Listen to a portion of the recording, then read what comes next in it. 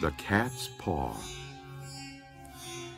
Somebody was stealing the meat Jed Smith kept in his smokehouse. Every day, a ham or some bacon or something else was missing. Finally, Jed decided he had to put a stop to it. One night, he hid in the smokehouse with his rifle and waited for the thief.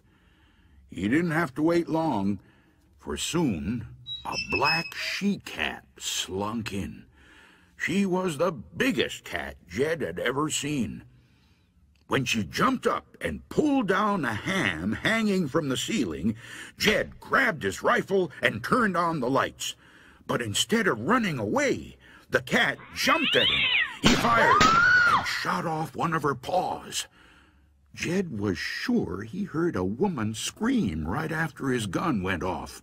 The cat began tearing around the room, spitting and yowling. Then she ran up the chimney and was gone. Jed stared at the cat's paw. Only it wasn't a cat's paw anymore. A woman's foot lay wriggling on the floor, all shot up and bloody.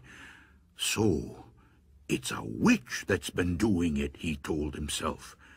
Just then, one of Jed's neighbors, a fella named Burdick, came racing down the road to get a doctor.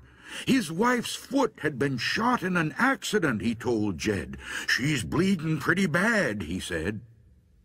The doctor got to her barely in time.